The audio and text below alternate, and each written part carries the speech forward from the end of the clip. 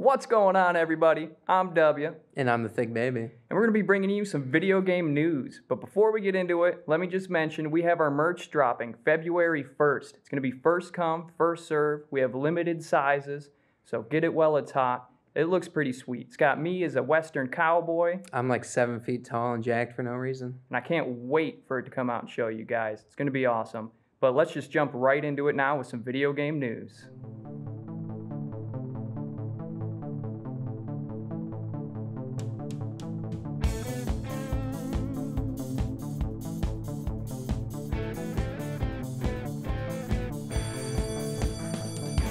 To kick it off, I got Skull and Bones, Ubisoft's sequel to Assassin's Creed Black Flag that turned into its own standalone game, finally has an open beta coming February 8th through the 11th. Ooh, that's going to be sweet. Yeah, so I think Black Flag was 2013-ish. Yeah, somewhere in there. After that, they had realized everybody wants the pirate ship battles from Black Flag. They were so cool. I mean, that was like my last favorite Assassin's Creed. I didn't get to play it, but I've heard the great things you say about it. This is just, after that, they started Skull and Bones. It's going to be a sequel to that where it's just the pirate ship battles. It's going to be an MMO. Cool. It's going to be a standalone. It just kept getting pushed back and back and back until we finally got an open beta for just one standalone game that's coming. Okay. So it should be, it's kind of like Sea of Thieves-ish, I imagine, yes, a little bit. Yeah.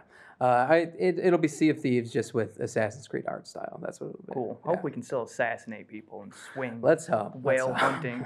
Rocksteady already takes down the servers for Suicide Squad Kills the Justice League an hour after going live for Deluxe Edition players.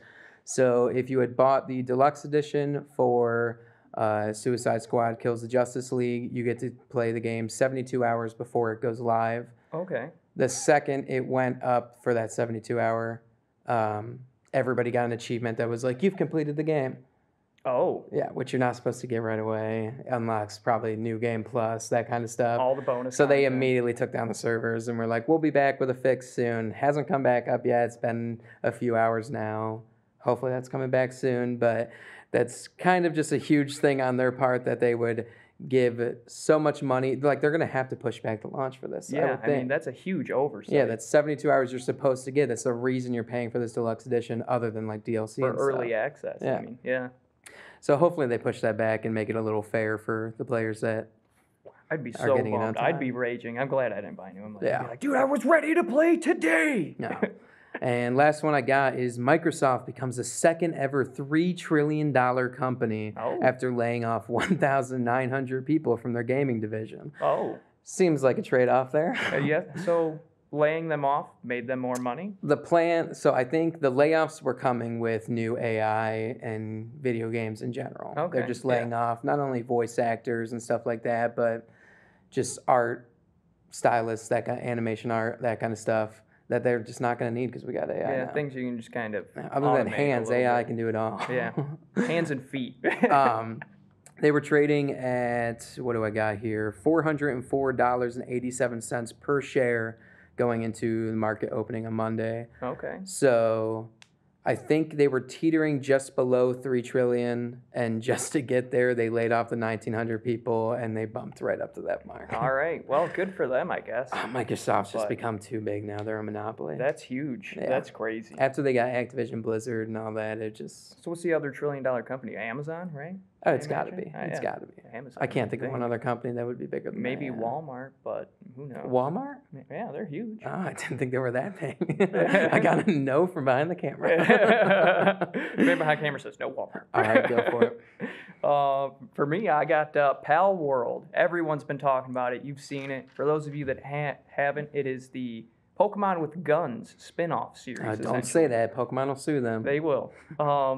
They sold 7 million copies in 5 days, broke some Steam chart sales, and it's, I mean, for context, Spider-Man 2, the new Spider-Man game that sold crazy, broke records and stuff, it took them, I think it was 10 days to sell over 5 million copies. Damn, okay. And they did it in Well, do you think they count days. because they give it away on Game Pass, do you think they just count every download on Game Pass? Oh, they have to. They bought it. Every download has to count, I imagine. That shouldn't count.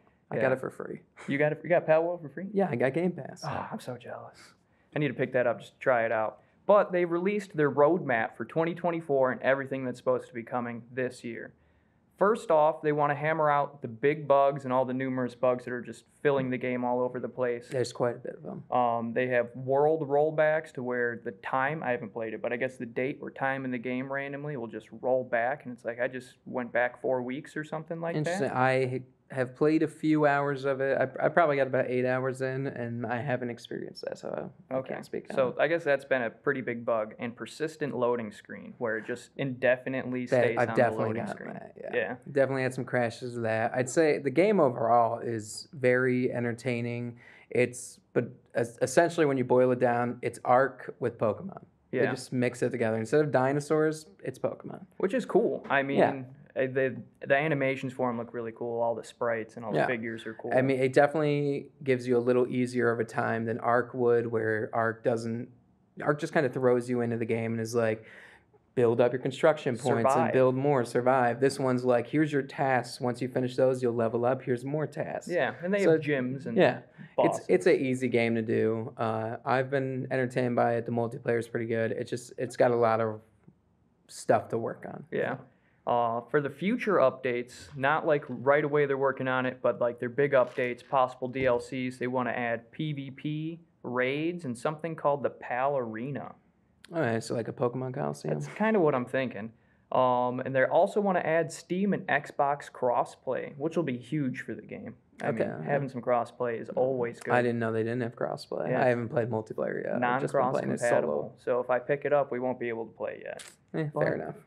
We'll get there. And build system improvements, as well as new islands, bosses, new pals, and new technology. Interesting. What is the technology they're talking about? The technology, it's just like Ark, where you build guns, construction, why am I saying construction desks, like a table to build stuff on. Okay. That kind of stuff. Gotcha. Yeah, you can build saunas and stuff for your pals, beds, that kind of thing. Okay, that's kind of cool. Like it's got that whole house building aspect to it. Nice. I like that. Base building's always fun. Yeah.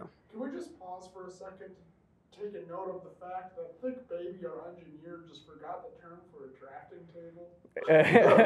That's not what it's called in the game either. I can't think of what it's called. The workbench.